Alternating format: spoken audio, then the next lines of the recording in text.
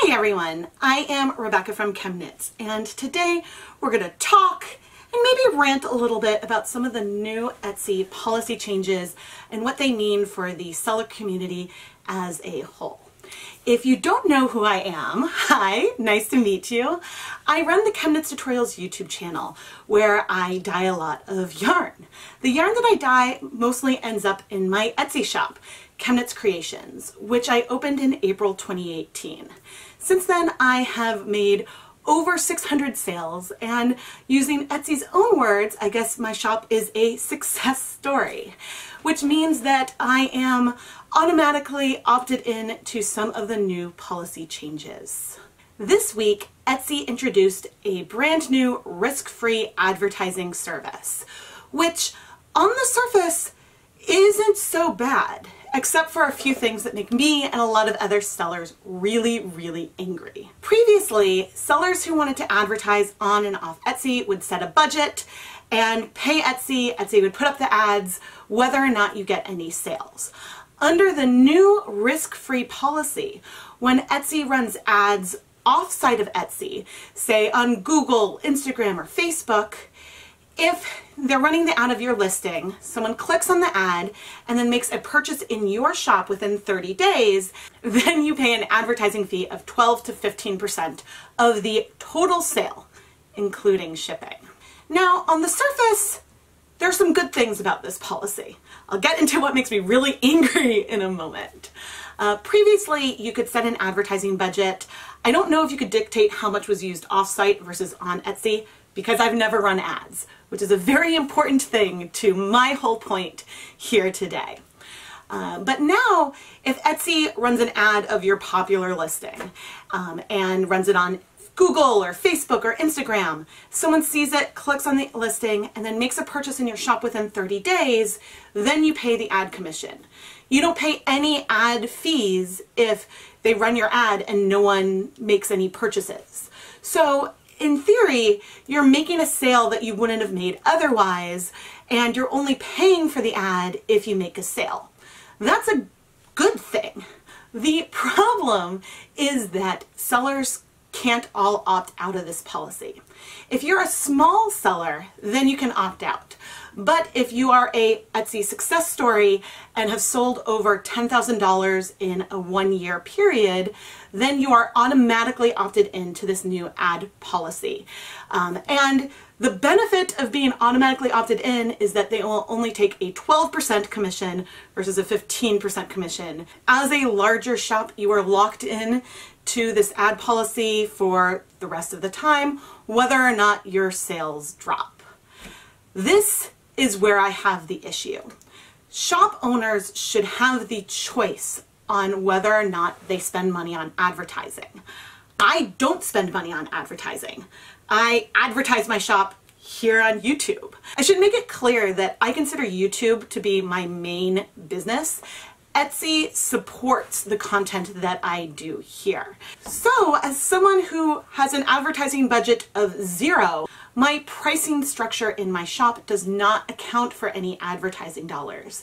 What Etsy is really doing is they are putting us in an affiliate marketer relationship where they're saying, hey, if we promote your shop, then you need to pay us a commission.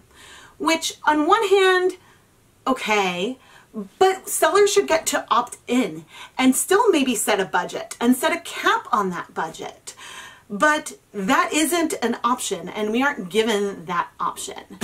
Honestly, it's like Etsy wants larger sellers to leave the platform, which I know isn't what they're going for, but here's another problem that I have. This ad fee is only taken into account when Etsy runs an ad for your listing of your shop. Great. The problem is, what counts as an off-site ad? If I Google my shop, if I just Google ChemKnits Creations, the first thing that pops up is an ad. There is an Etsy sponsored post that's featuring one of my items. And so that means that if people are searching for me, this isn't someone scrolling through Instagram who happens to see an ad and then click on it. This is someone searching for my shop name could click on an Etsy ad and therefore Etsy gets more money from me than they would have otherwise. And so that is a concern for me, a big, big, big concern. Suddenly, this isn't risk-free for me anymore. I should add that in a lot of my affiliate relationships that I have, there are terms that say that the affiliate cannot outcompete you on ads. So for example, if I wanted to advertise a post about Knit Picks yarn, I could not pay Google an ad to get I could not use any terms related to Knit Picks for my ad to convince people to come to my site to click through my link versus going to Knit Picks. And if you think about it, that makes sense. So I feel like the same kind of thing should be clear, and without transparency on the types of ads that Etsy is running, it's a problem. It's also a problem if this only counts in ads on Google Shopping, because again, if someone is searching for yarn and they pull it up, then fine. But if someone is searching for the brand name of the shop itself, why should Etsy get credit for that if you're already ranked #1 in the search results for your shop name? So that is a huge concern that honestly just came to me as I was researching for this video. I decided sometimes I'm lazy and on my phone I'll just Google my name rather than typing in the URL, and this popped up and it's a concern. Honestly, this whole thing really surprised me. I have been holding my breath, expecting Etsy to force free shipping on all sellers. I'll talk about that in a moment, but this really took me aback. Etsy personalized the messages that they sent to sellers. For example, mine said that since I'm a success story, I'm opted into the policy, but it also said that this probably will affect fewer than 5% of my total sales. And I kind of believe them on this because they have the data, they know what ads they've run, and if any of it has accounted for any of my sales and things like that. And I have seen some other people share the emails where Etsy has said that it'll probably account for less than 10% of their sales. So those numbers are out there and exist. It still remains that shop owners don't have control over our advertising budgets anymore. So if we break down all of the Etsy fees, Etsy takes a 5% fee, transaction fee on every purchase that people make, which is fair. They're hosting, they're doing a lot for the platform. And honestly, this 5% is on par with many, many other platforms. Sellers pay 20 cents for each listing we put up, and then once the purchase is made, we pay a 3 to 5% approximately payment processing fee, which is the fee that goes to credit card companies, PayPal, things like that. All told, the fees that most sellers pay on every single listing that they offer is about 10%. There was a bit of an uproar when, goodness, this must have been shortly after I joined Etsy. Etsy started charging their transaction fee, that 5%, on the total cost of the order, including the cost of shipping. And so why should Etsy be making money on shipping when shopkeepers aren't making any money on shipping? And this was to do two things. One, I think it was sort of a step to drive people to the free shipping model. But also there were some sellers who might list an item for really cheaply and then charge a lot of money for shipping to sort of avoid paying that transaction fee. That's fine. I wish they would waive that fee if we bought shipping labels through Etsy. What it did was that we all had to raise prices on shipping to accommodate this fee, thereby passing it on to our customers, which is unfortunate. But if we're having to pay a transaction fee on shipping anyway, well, maybe you should wrap the cost of shipping into the cost of your item. But free shipping isn't free. I don't know when, but I'm expecting that someday Etsy is going to require shops to offer free shipping. I really wish they picked $50 or $65. Maybe then I could get on board. But $35 is really, really low. But with Etsy's push to offer free shipping, why should a shop do it or not do it? Well, placement in Etsy search. Shops that offer free shipping over $35 for their entire shop get priority in some search results. So for some shops, you really need to do it to be seen. But again, since I am driving most of the traffic to my own shop, this isn't something that really mattered to me. So it all comes down to advertising and the choices that we make. Etsy is a private company and they can make these choices. And honestly, they could make more choices. They can't require us to stay, but you know, it is their prerogative to make these choices. But as sellers, we have choices too, and we can choose to take our shop and our listings off of Etsy. Which brings me to, why am I still on Etsy? At the beginning of this video, I mentioned that my business is filming videos for YouTube. Etsy is one of the biggest ways that I finance this, both in terms of making space so I can buy more bare yarn, but yeah, to just fund the videos themselves. At this point, I think that I'm selling enough on Etsy that cost-wise, it would make sense for me to create my own shop on Shopify. Since I'm not getting a lot of benefit from Etsy search results, the top 4 things that people search for on Etsy that leads them to my listings are a variation of ChemKnits. So those are people looking for me specifically. Etsy, you can't really take credit for those. Not that under the new risk-free ad policy they are, but they claim credit in my metrics, which, you know, they're searching for me, so they're looking for me. It probably would make financial sense for me to go to Shopify or something like that. But Etsy still serves a perk. They have a platform and I don't have to design my own website. I don't have to troubleshoot the way listings are showing up. And that really does have value to me. And so at some point, yeah, I'll probably go to my own website. I mean, I think it's something that I've been wanting to do for a while, but I've been wanting to create sort of a central hub for all of the things that I do, not just a shop. And so that's another question for another day.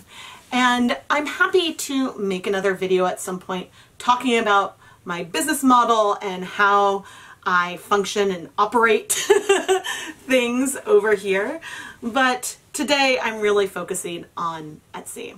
The risk-free ad policy could be good for you. If you're a really big shop, it could give you another little boost. If you're a small shop, maybe it could help you make sales. But honestly, it feels like Etsy is responding to people complaining that it's worthless to invest in Etsy ads because people aren't seeing a big benefit from it, or Etsy wanting to advertise Etsy and bring more people to the platform to make more sales so they make money, but they don't want to pay for the ads. They want us to pay for the ads.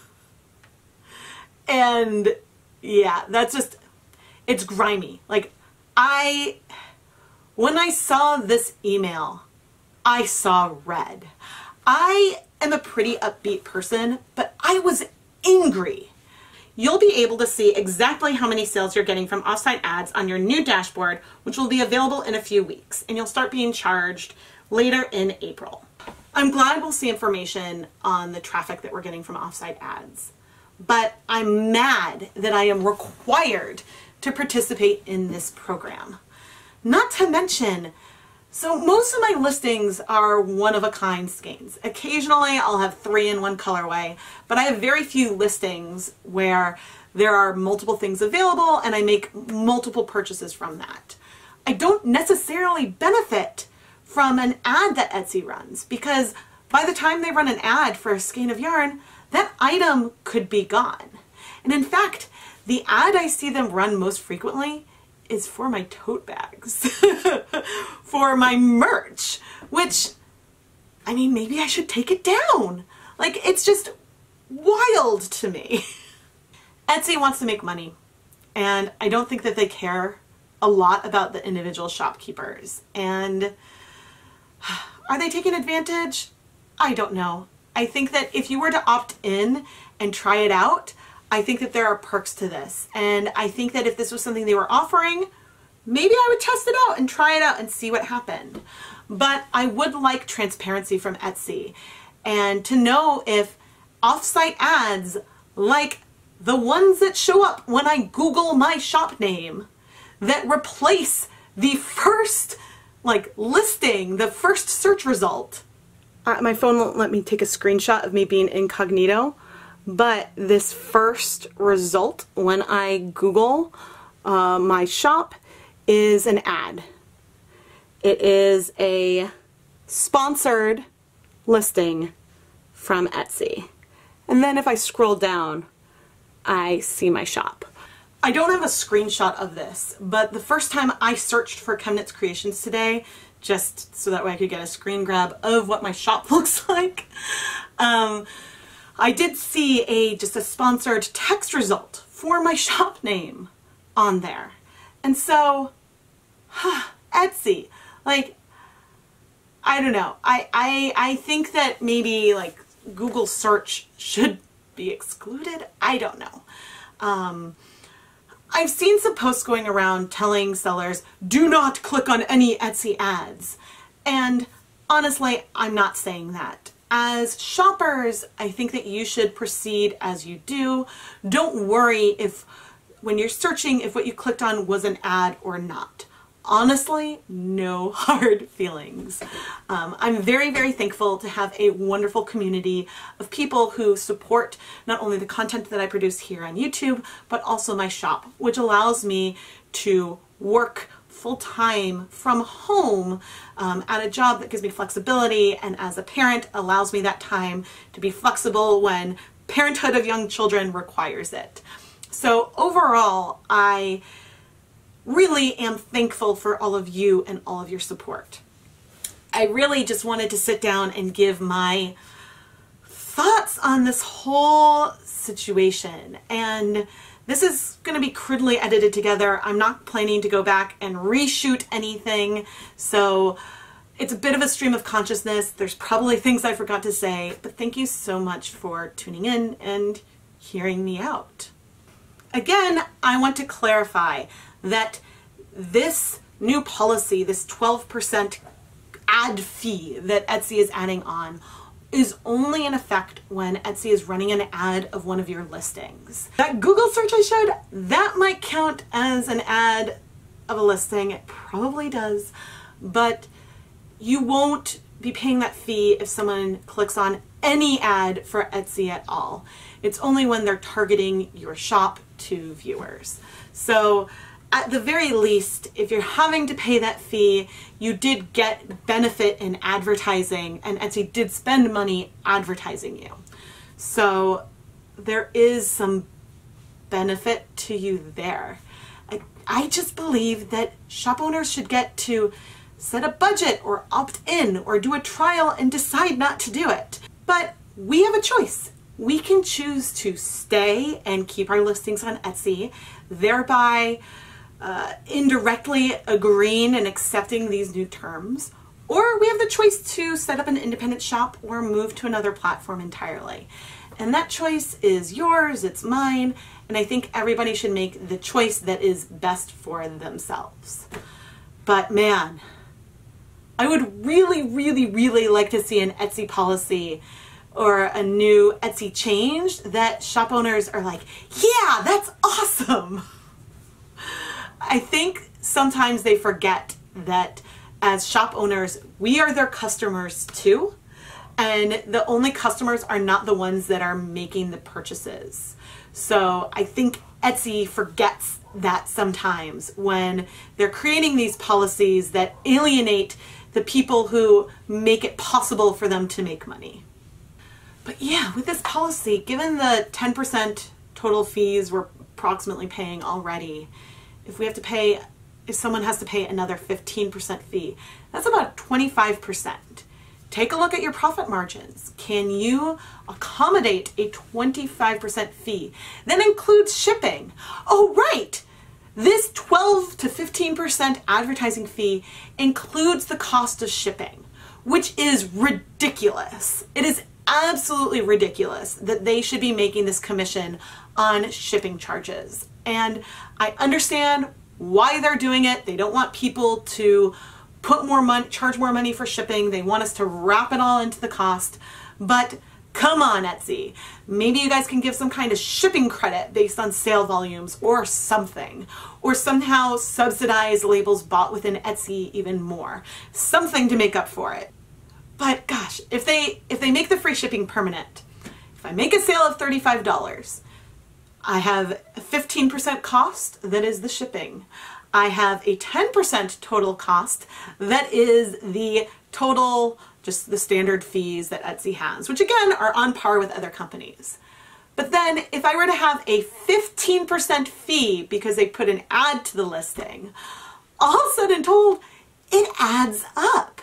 And I think that a lot of people, when they're setting up a shop, don't necessarily take all of these fees into consideration when they're setting their prices.